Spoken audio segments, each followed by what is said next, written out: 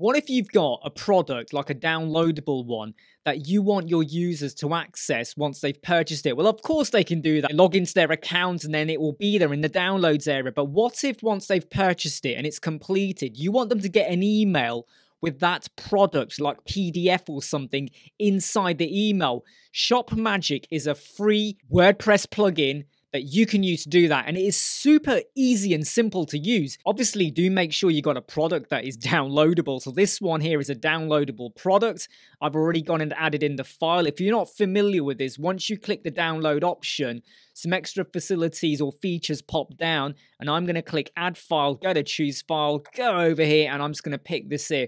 Fake website. Please don't jump over and try and buy anything.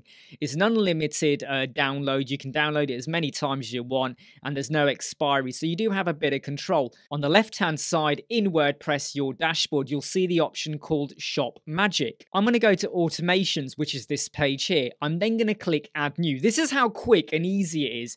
I don't need to mess around with any settings or anything. I'm going to give this a title called Send PDF. The event is going to be, let's just scroll down, and what I'm looking for is order completed, which is here. So run automation when order status is set to completed. You know, do you want to send it while it's still processing? Not always a good idea. And here's the action, add action. We're going to hit this down here, and we are going to say send email. We're not messing around here, okay? The description, I'm not fussed about that. You can leave that blank, but 2, we will leave that as the customer email. Here is your PDF, or whatever you want to call it. The heading doesn't really make any difference. Leave that blank.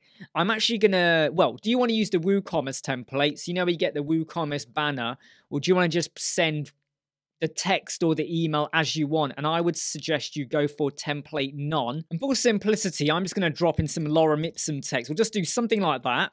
Drop this in, and just to show you how great this is, if I just go and add in a few returns here and here, I'm going to pop this into bold. I'm going to take a bit of text over here, and I'm now going to change the text color to be something of a bit of a purple color like that, and we'll make it bold as well, okay? So you can really refine and make this look pretty damn cool. In fact, I can even go over here and say insert image. Let's just pop in this Pepsi can. I mean, why not? You can even modify the size as well, by the way. We'll just put a really big one in just for the sake of it. But here's the really cool bit, right? Add PDF attachment. Let's go in now and add in our PDF, which is here.